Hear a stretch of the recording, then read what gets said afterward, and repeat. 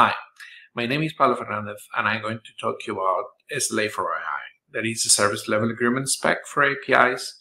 There is a result from different discussions and conversations between practitioners in the industry in the last years, and it's currently a draft that has been proposed to the OpenAPI Technical Committee as an extension for OpenAPI Spec. I would like in this presentation to answer the four more important questions. That is, what is exactly the SLA for AI? Why now is a very good time to propose such a spec, and how it benefits different stakeholders. And also, of course, if you're interested, we will see how to contribute and know more about the spec.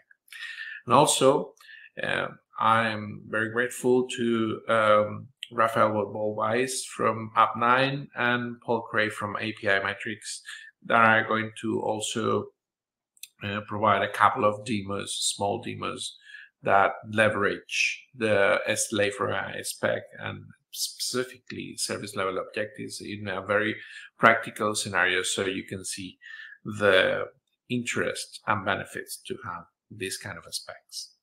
So, well, what is exactly SLA for AI? Well, you probably are familiar with OpenAPI specification, formerly known as Swagger. This specification is very widely used in RESTful APIs, where you can define the different paths and different operations, the data, the input data, the output data for each operation. And this spec has been very, very successful because it allows you to make use of an ecosystem of tools that get this spec information to help developers and operators from APIs. For example, I give here a couple of examples. One could be testing. There are tools that help to generate testing automatically based on the information that you can have in the OpenAPI spec, and also some scaffolding that is very interesting if you want to boost your development and you want to create from zero to a first version that has the most basic validations and different endpoints configured for a REST API. These kind of scaffolding tools are very useful. And they are present in many different ecosystems and language frameworks. Well, this OpenAPI spec is very interesting, but there are important issues in most APIs that are not present at all in this kind of a spec. Like, for example, what about the rate limits? Or what about the average response time or expected availability? And many other things that are very important to know about an API. So our idea is to put all of these elements and the industry, in many different industries, this kind of information is known as service level agreement, or part of the service level agreement information from a system, to apply that to an API. And for example, we can specify things like rate limits or average response time or availability. And we believe that this kind of information, if we can structurally put it into a document, we could generate a new ecosystem or improve the ecosystem of tools with very interesting possibilities. Like, for example, we could do some SLA-aware testing that not only provide use cases, but also can check if a given rate limit is followed or not. Or, for example, if you're consuming another API, you can automatically configure a throttling for that API based on the rate that it has. And also, if you're operating multiple APIs, or you have an API gateway, for example, this configuration and deployment of these kind of tools could be very automated if we have this kind of information in a specific structured format. So what is SLA in general? SLA, it's a very fuzzy umbrella term for many different things. So what we did in the interest group was to analyze the SLA from different stakeholders' perspective, from the perspective of the consumer or the DevOps or the business or the tool makers. And we try to extract and see the real scenarios of all this information in real APIs. What are the most common elements and the most used elements in the different scenarios in the real world? And with this time, still, these kind of elements and vocabulary from SLA to pick the most basic ones and create the SLA for API as an spec that satisfy this bare minimum set of elements that most of APIs in the market are facing. And if we can see in a specific example of this, that, for example, is from Full Contact, is an API that provides information about contacts. We can see that these kind of elements are very complex, and this kind of information about the plans and SLAs is very important for both consumers and providers.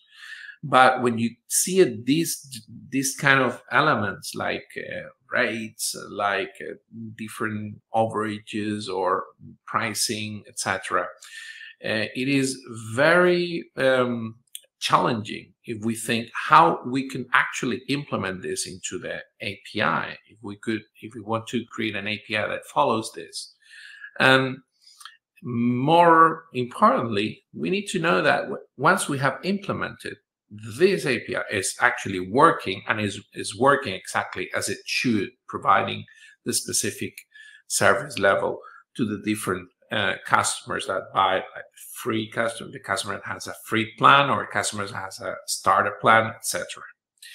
And even as it evolves, because this kind of business model typically evolve, and the business layer of the organizations want to increase or change the different business parts every time, and we have to, as developers in the technical part, we have to take care of these changes and be sure that everything is in sync.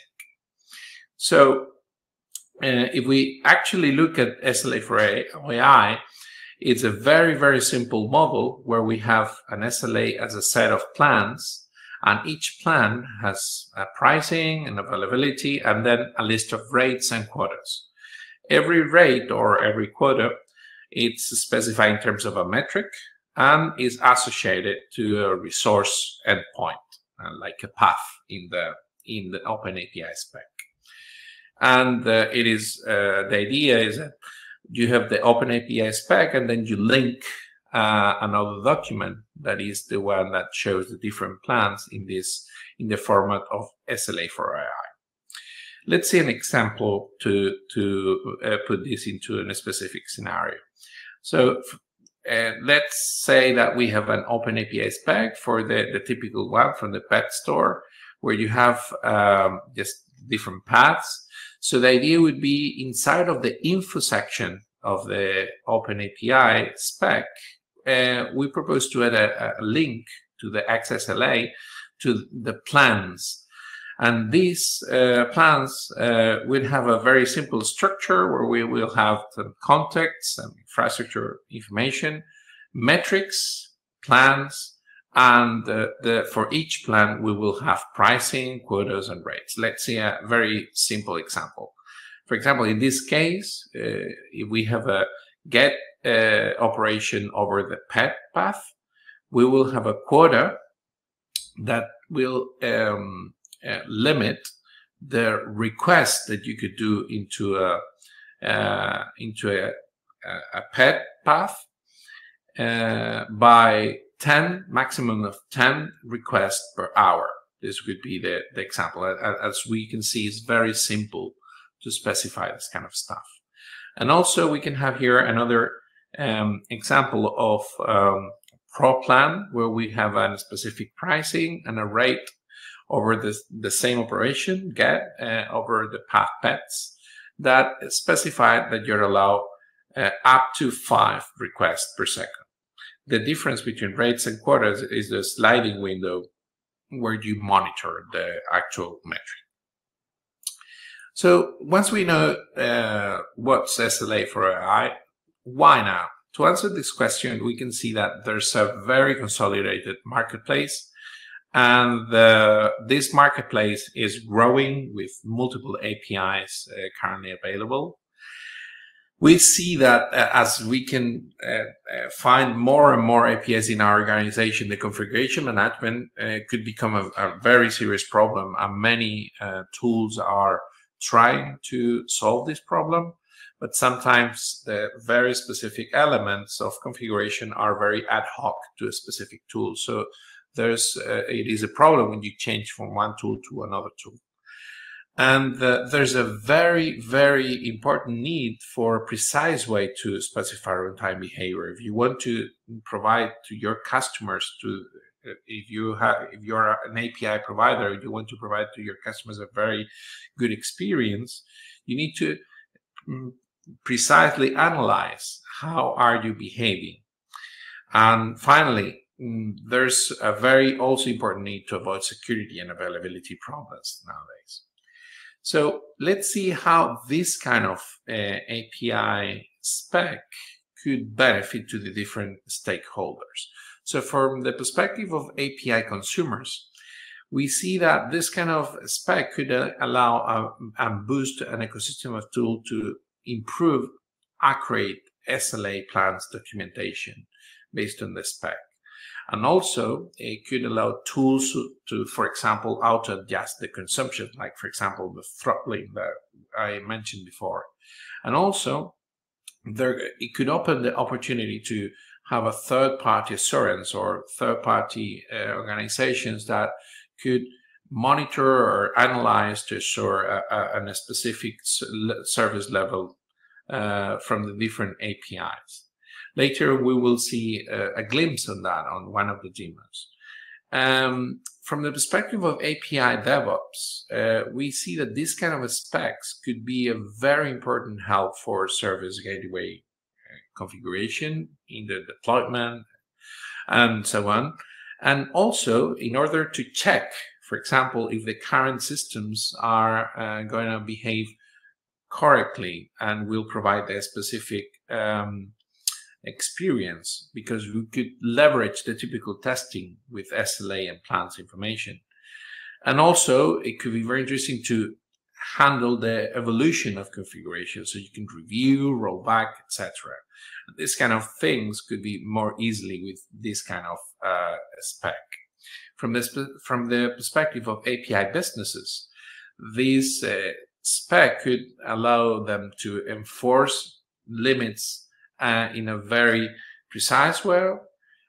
Also, it could make them more to improve the accountability and position around their monetization, and also how to evolve this monetization and evolve the business model in an easier way so the technical layer is in sync. And finally, from the perspective of API tool makers, we believe that the tools that embrace this SLA for OpenAPI could provide more value to the customers. It could generate a much more customized way of documenting in different environments. And also, it allows the improvements in the gateway deployments for the different users. All those benefits are just a glimpse of what we could think could be highly beneficial if we could embrace this kind of approach like the SLA for OpenAPI. Let's see a couple of demos to show the importance of service level agreements and service level objectives in real time. We will see two very different demos. One is going to be more governance of the operation of an API, of multiple APIs in a Kubernetes cluster. There is going to be done by Rafael Bodbulweiss. Thank you, Pablo, and thank you everyone for joining me today. I'm Rafael from Up9, and today I'm going to talk to you about how I apply SLOs on real-time Kubernetes cluster traffic. So let's put the SLAs to work. First, we need to define the rules per service, per endpoint, maybe per the entire application. Second thing, we're going to apply those SLOs of the real-time traffic of your Kubernetes cluster. 3, we're going to understand exactly which endpoint is breaching which type of rule. So if it's a latency, a schema validation, etc. For that, I'm going to use Mizu. Mizu is a super simple open source tool. Think of like Kubernetes, your Chrome DevTools for your Kubernetes cluster. Regardless if it's REST API, gRPC, Kafka, ActiveMQ, we'll see the traffic for that. And one of the features of Mizu is that it can show you, it can allow you to do validations for the traffic. I'm going to show you how we're going to do that today. We'll focus on latency and the schema validations. In order to do that, we have the WebSock application. I'm going to show how I see the real-time traffic, and then how I create and apply those validations. Some will be simple, some a bit more complicated, and a hint how you can get your APIs over time using Up9. So let's jump right to it. This is our demo application. This is WebSock. And what I'm going to do, I'm going to just start Mizu. You can see that it already goes and get everything from my cluster. I can, of course, put some per namespace, regular expression, and etc. to pinpoint what exactly I want to see. And now I'm going to use my browser to just browse the WebSock application. You can see that I see everything here, the front end, but not only the front end, because for that I have DevTools. But remember, DevTools for Kubernetes. I can actually see the behind-the-scene Kubernetes services. So cluster, like catalog, I see the request, the response. Let's do something cool. Let's do a bad login. So I'll go here. Let's do user and that, enter. And you can see I got not only the front end. So let's see, here we go. So the front end here, also behind the scene, the user that we got. So we got it here as well. Let's look at the response. I'm not authorized, 500. And I got the millisecond, the latency, and etc. So for that, let's go and apply some validations. I prepared a simple validation YAML. What I'm going to do is basically break the catalog service on the catalog path if the latency will be 1 millisecond. And the same thing I'm going to do for the front end, but this time it will be 2 milliseconds. And I disabled the card latency SLO because we're not going to use that during the demo. It's really nice that I can use the same path on different services. The reason I'm using a regular expression here is maybe I have multiple front ends and multiple catalogs, and I want to apply those SLOs to all those pods. So we're going to save that and run Mizu tap with test rules this time. And again, Mizu is going to apply all these rules to my Kubernetes cluster. And now that is up and running, I can switch to my application. Let's do a quick homepage refresh. Here we go. It's starting to see the traffic. Now let's go and have catalogs. Here we go. And we can see that we got some breaches here. We have, like, for example, this one. All the rules were applied and they're good. We see that the front end, 2 milliseconds, that's great. But what we have here, for example, let's look at that. Rules, catalog was supposed to respond with 1 millisecond, but it was actually 2 milliseconds. That's a bug. We can actually do really complicated ones. We can go and validate the entire application. For example, here, you can see the entire application, 1,000 milliseconds. I can put a JSON schema validation that if there is an ID, it's valid solely. The price is a float. The content length of the header content length is a number. And with that, I can actually go and apply different types of validation for my Kubernetes traffic. With Up9 using Mizu, I can actually go and get all the contracts and all the traffic over time. That way I can apply it to my Swagger, just download the Swagger, get all those SLAs into the Swagger and apply them later on. We'll be happy to get more info. If you want to get more info, use getmizu.io. That's the Mizu website. You can take it from the repo or take it directly from the website. happy to contact me. My email is here, Twitter, or you can just scan this nice barcode here and get all those links directly to you. Thank you again, Pablo, for inviting me, and have a great day. Thank you, Rafael. The other demo is going to be done by Paul Cray, that is the head of machine learning and standards by API Metrics. And we will see how we can analyze public APIs. In particular, we will see a demonstration of how service level objectives could be analyzed and benchmarked for a set of public APIs in the context of open banking in UK. Hello, I'm Paul Cray, Head of Machine Learning and Standards at API Metrics. An API service level agreement should contain a number of service level objectives. SLOs can be arbitrarily complicated, but simpler ones include the overall availability and average latency of the various relevant endpoints in a given time period, such as a calendar month. An active API monitoring system can be used to measure the underlying metric associated with an SLO. The value associated with the metric can be determined from fundamental business or operational requirements or by benchmarking. UK Open Banking System provides an excellent testbed for benchmarking SLOs, as many banks expose endpoints that comply with the Open Banking Implementation Entity specification. It's thus possible to use the measured performance across a number of bands in a particular month to generate appropriate benchmarks for SLOs. This ensures that fair value for all the SLOs are available. We've implemented in Jupyter Notebook some functionality that actually calculates SLOs, which we can see here. So here is the code that we use for actually generating the SLOs. We used 800,717 API test call records to 26 UK open banking endpoints across 25 brands in January 2020 to calculate the benchmarks for the SLOs. These are then exported to a YAML file according to the SLA for OpenAPI Initiative specification. And here we see the YAML file. At the top, we have some definitions of the metrics, and then further down, we have for each of the 27 or so endpoints, we have the actual SLO for each of the metrics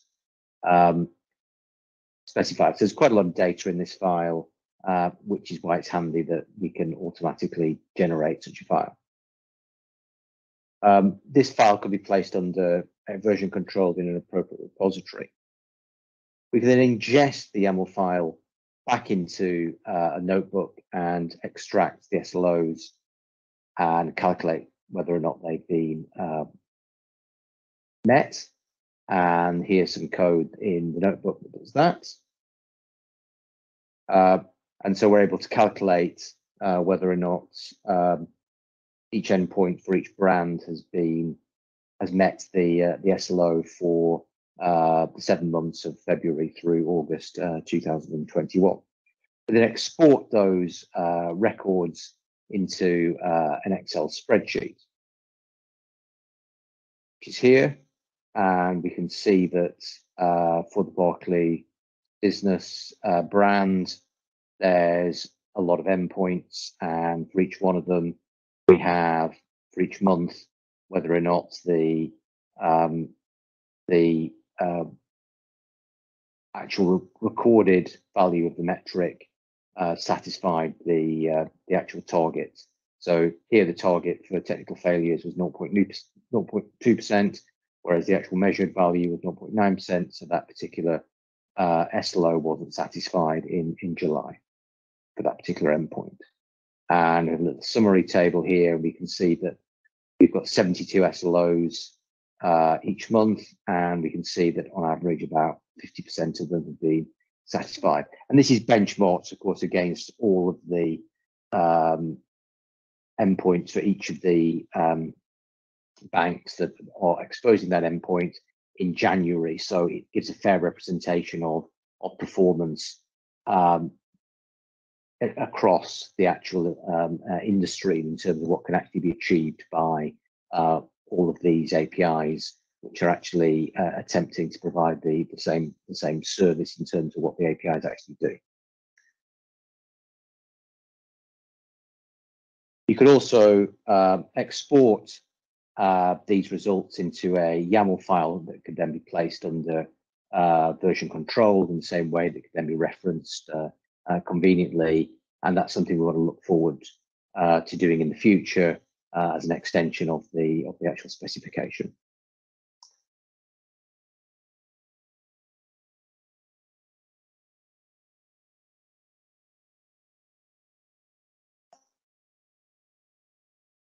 What we've demonstrated here is that we provided a proof of concept that it's straightforward to both generate SLO benchmarks from real data for friction APIs and to assess whether these be met in a given period. SLOs are essential in managing API quality, and we would advocate using automated systems for SLO benchmarking and assessment as best practice in API management. Thank you for your attention today, and I'll now hand you back to my colleague. Thank you. Thank you, Paul. Well, where to go from now? If you're interested and would you like to know more information about the spec, you can go to the GitHub repo where you can see the whole spec and the different examples. If you want to evolve the spec with us, and it could be interesting to add more elements to these SLAs, you can join our interest group mail list.